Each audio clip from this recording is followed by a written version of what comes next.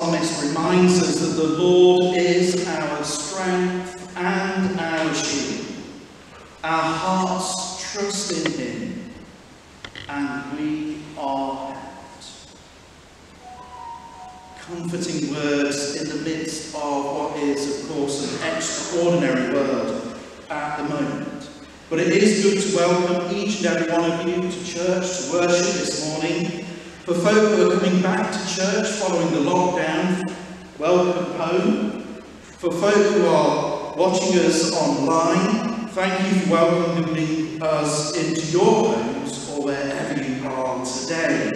And if this is your first time to a service at St Mary's, a very wonderful welcome to you. It is so good to be able to celebrate with you today. Before we begin our worship in church, just a few guidelines, if I may, to help continue to keep us safe and well at this time. Friends, unless you're leading the service this morning, any takers?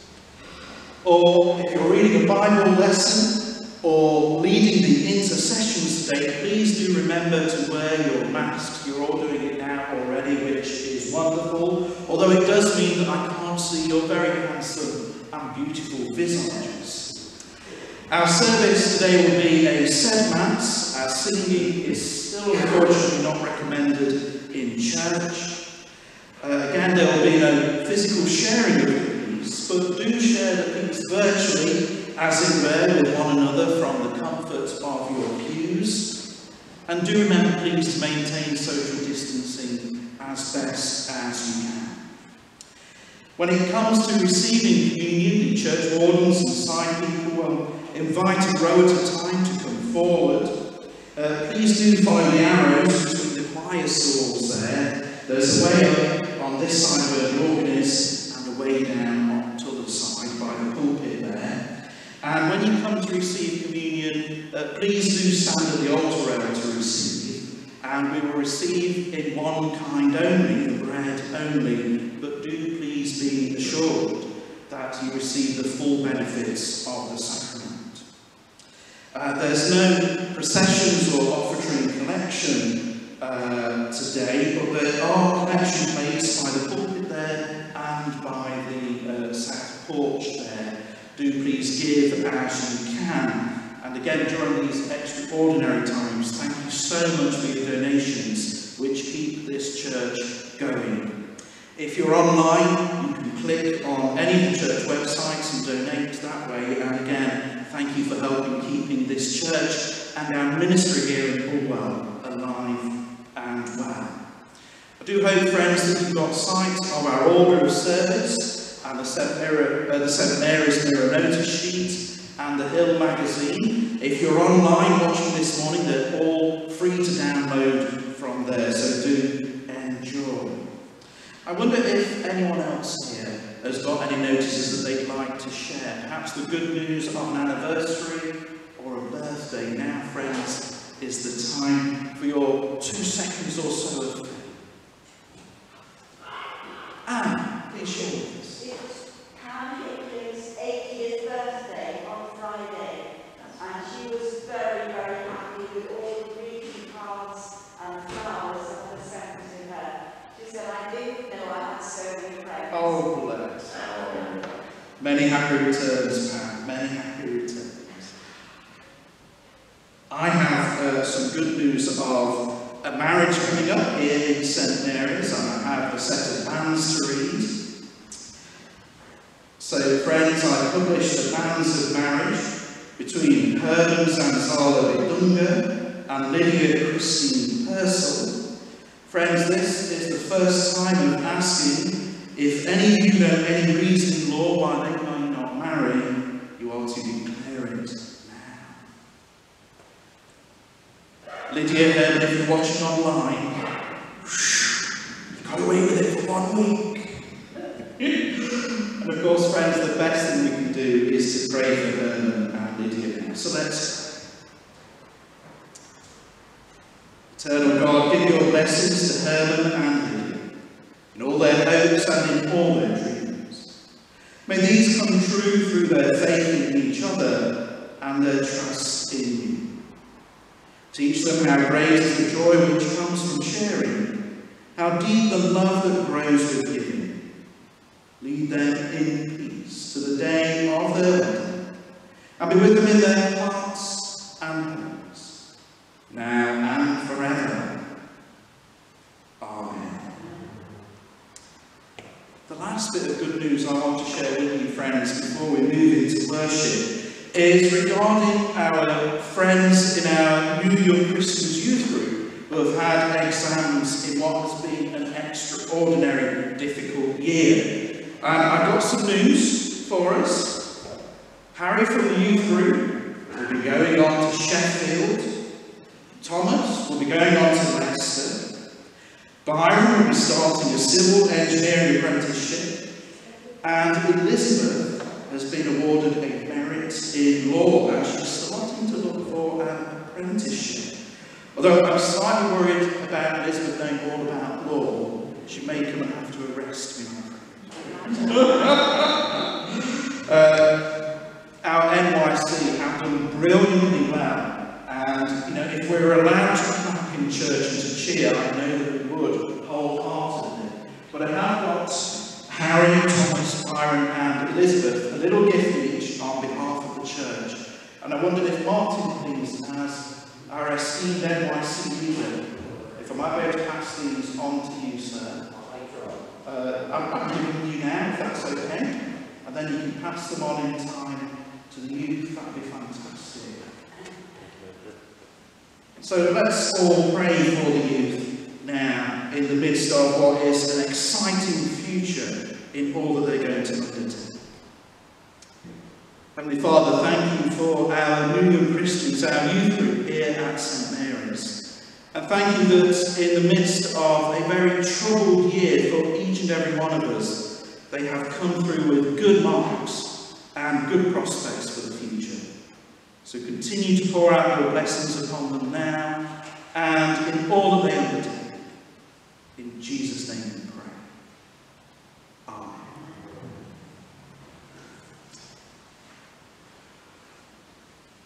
Well, friends, let's turn to our orders of service now. And just be still for a moment as we recall and remember the happenings of the past week or so. And then we join together in our prayers of penitence.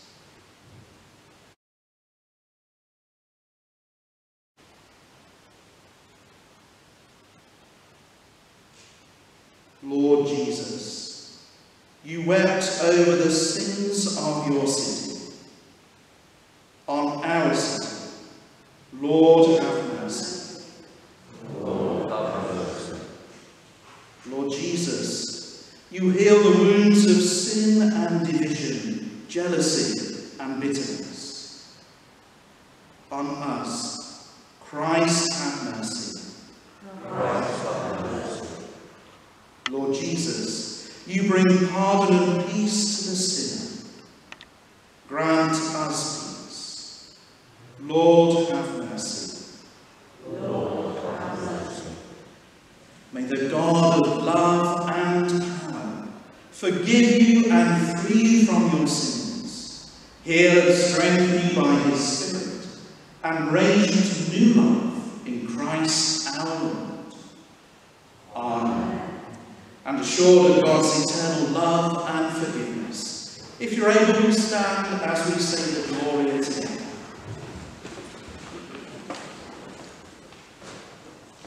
Glory to God in the highest, and peace to his people on earth.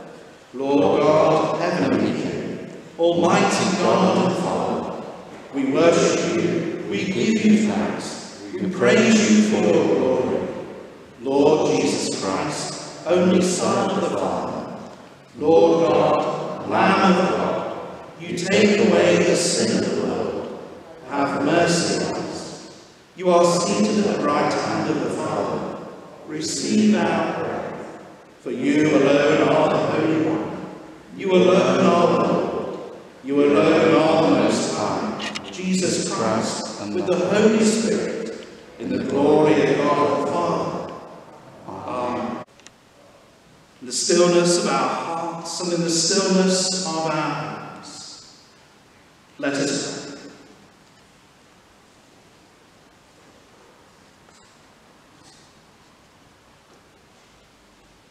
The words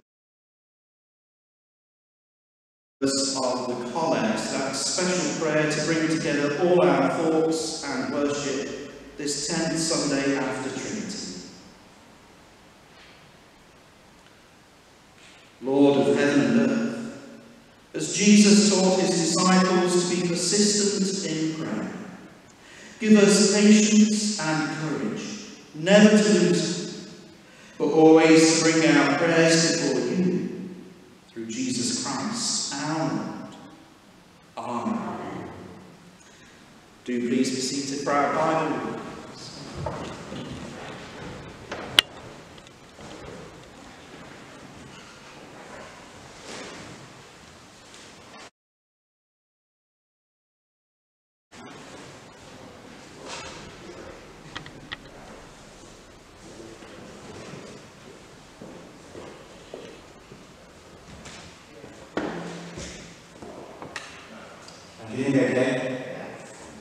This is a reading from the book of Romans, chapter 11, verses 1 to 2a and 29 to 32. I asked then, did God reject his people? By no means. I am an Israelite myself, a descendant of Abraham, from the tribe of Benjamin.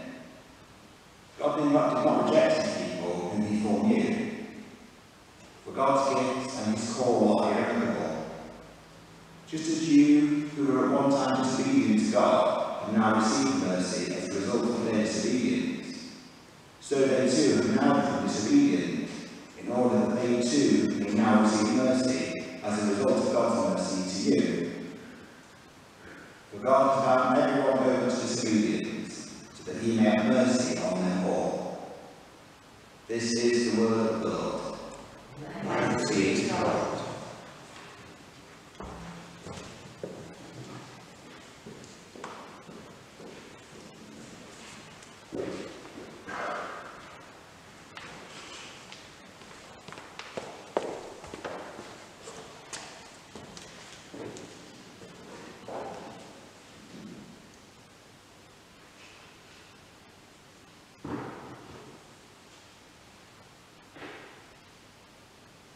A reading from the book of the prophet Isaiah.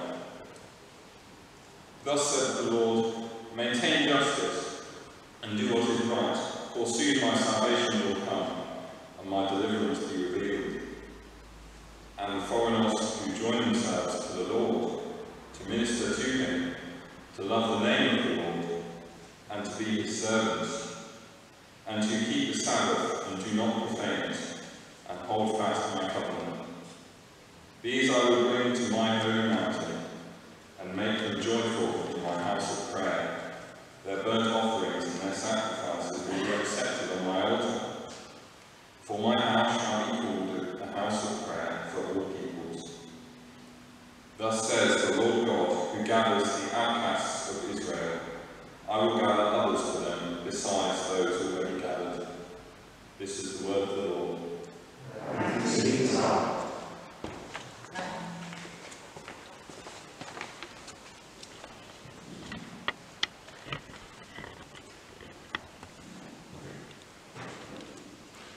Friends, if you're able, please stand as we hear the gospel.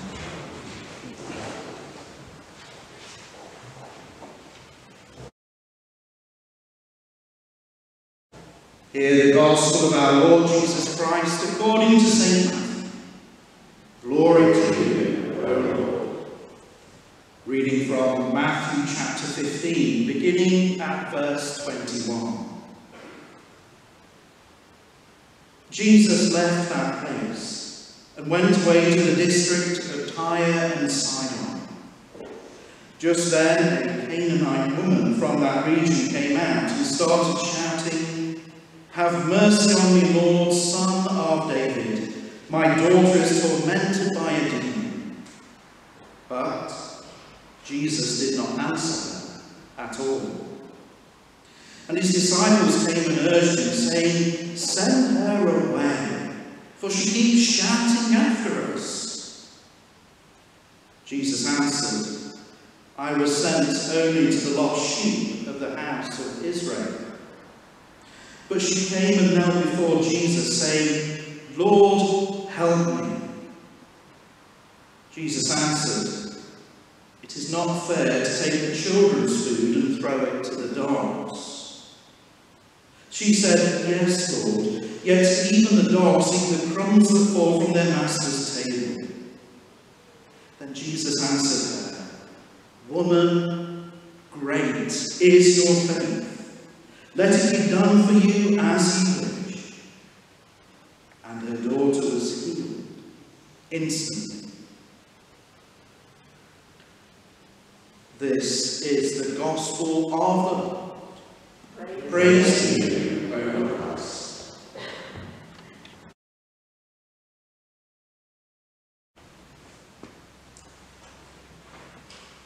Heavenly Father, take my lips and speak through them. Take our minds and impress your good self upon them. Take our hearts and fill them with nothing but the fire of your love, now and forever. Amen. Friends, do please be seated.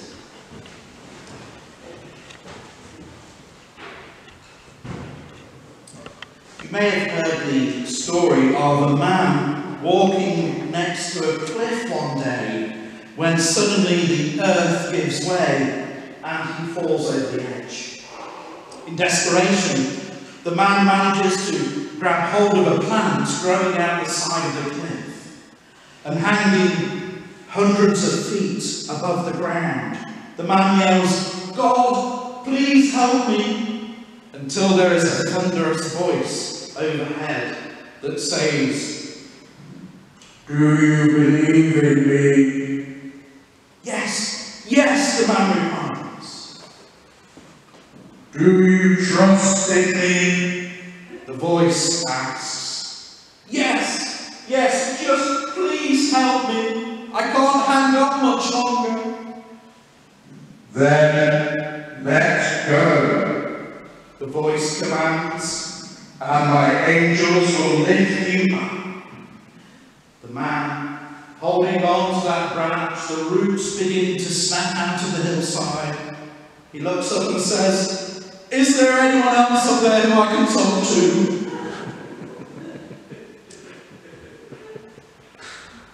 Often in life, we face hardships that can weaken our faith. Sometimes we feel that we can no longer hang on. It seems that our prayers remain unanswered, and everything is getting worse rather than getting better. Defeat, it seems, stares us right in the face. When we are confronted with insurmountable problems, what should our attitude be as God's people? How should we respond to these slings and arrows of outrageous fortune? And most importantly, do we have the faith, really have the faith, to trust God with all our hearts, with all our minds, and with all our strength?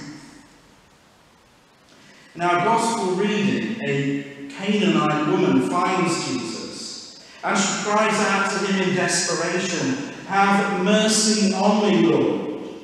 My daughter is severely demon-possessed." The woman seeks Jesus out, not for her own good, but for the good of her poorly daughter. So there is no doubt that Jesus will answer her request immediately. Right? Is that what happens? What is the response of Jesus? Well, the scripture says, he answered her not a word. And that, I guess, would be the most shattering response that Canaanite woman did not expect from our Saviour. She approached Jesus with all the hopes and faith that Jesus would resolve her problem in the most positive, favourable, healing way, as her request was anything but selfish. And to the act of the dilemma, Christ's disciples come, we're told, and they urge Jesus, send her away, for she shouts after us. But Jesus, then, as now, knew exactly what he was doing. Jesus wanted to test the faith of the Canaanite woman, and in that, Jesus also wanted to teach his disciples a lesson that they should learn from the incident. When the disciples urged Christ to send the woman away, Jesus says, I was not sent except to the lost sheep of the house of Israel. And that, I guess, is another statement that could have shattered the woman's faith into pieces. The woman at this point, she could have stopped and turned away from Jesus. She could have plagued herself with 100 questions of doubt. Is this the Christ whom everyone was talking about? Is this the Christ who healed many people? Is this the same Christ who had compassion on the poor and mercy on the whole world? Is this the Christ who could bring a person back to life? Why does he not heal my suffering daughter? Why does Jesus not heal now? Is my request too hard or too small for Christ to answer? Surely that woman should have left in despair and in disappointment, but she replies instead, Lord, help me. How badly the woman wanted the healing. She is fervent in her prayers. Just in case her first statement to Jesus does not suffice, or maybe she asked wrongly, she repeats her request with more zeal, more urgency, more fervency.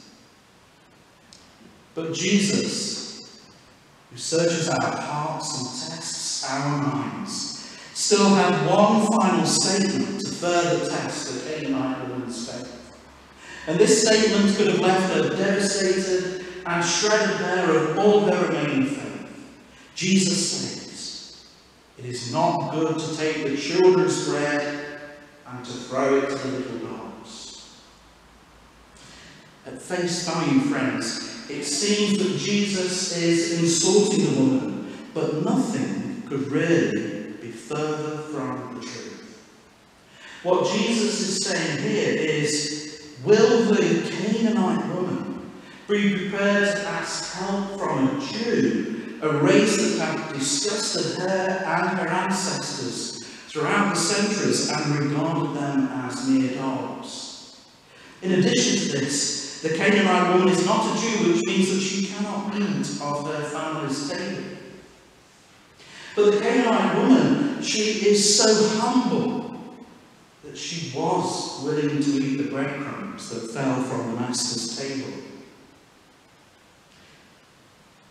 In most cases, people who really want to follow Jesus need to be really humbled first. Instead of resenting Jesus, instead of being angry, the Canaanite woman does not retaliate or try to argue with him. She could have said, I am not a dog. I am a woman who has a child who needs your help. If you are going to demean me, then you are not a man of good repute, and I don't need your help anymore. But no, thanks to her undying and unshakable faith, she does not choose to argue, and she accepts what Jesus says. Her answer is a sign of her humility. She says, yet even the little dogs eat the crumbs which fall from their master's table. The Canaanite woman is so humble that she recognizes her state of being nothing before Jesus.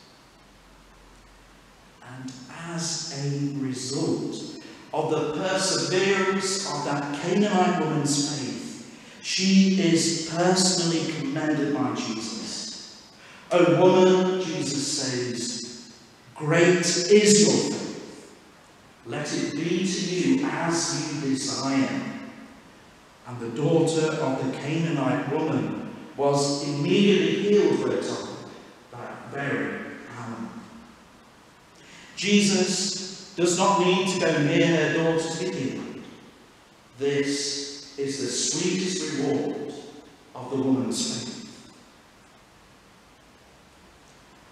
Friends, may Jesus find us so faithful when he returns here on earth. I sincerely hope that, like that wonderful Canaanite woman, all of us here and online watching will have a living legacy of faith.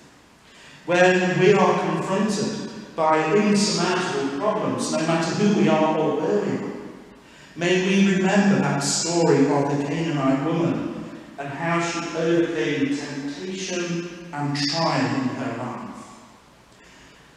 And may we remember that every time we pray for something, the answer is already on its way before we even asked it of God. We just need to trust God's timetable and God's infinite wisdom, that he will answer us according to his will and his purpose. As it says in the book of Hebrews, chapter 11, verse 6, "But without faith it is impossible to please God. For she or he who comes to God must believe that God is, and that God is a rewarder of those who diligently seek him." Amen.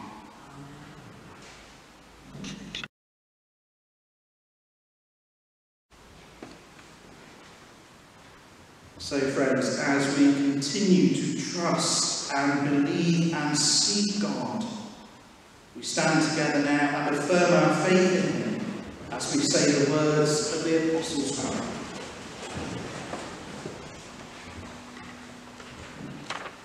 I believe in God, the Father Almighty, creator of heaven and earth.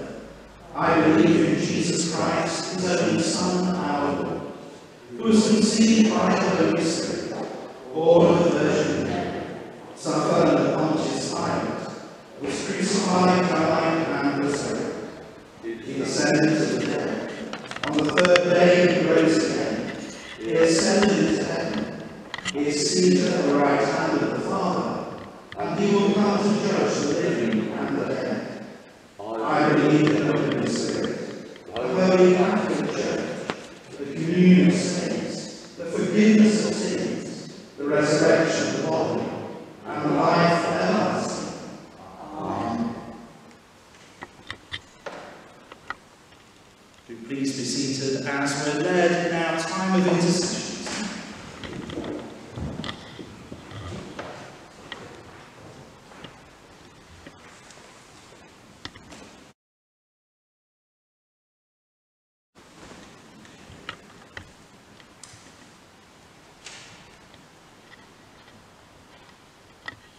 In faith, let us pray to the God who is Lord of all the earth.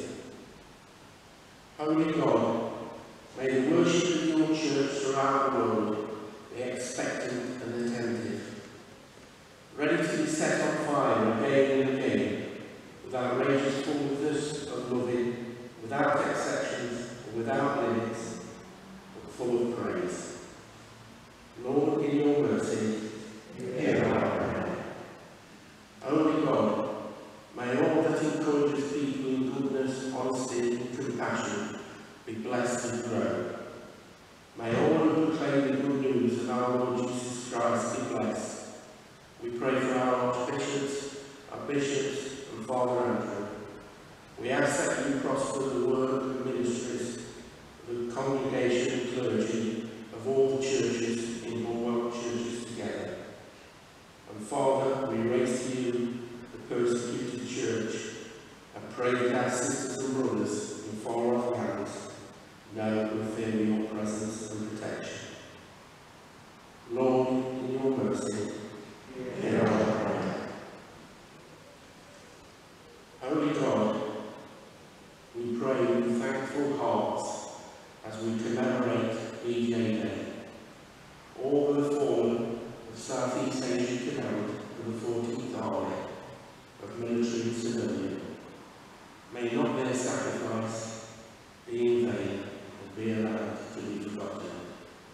keep every soul close to you, Lord.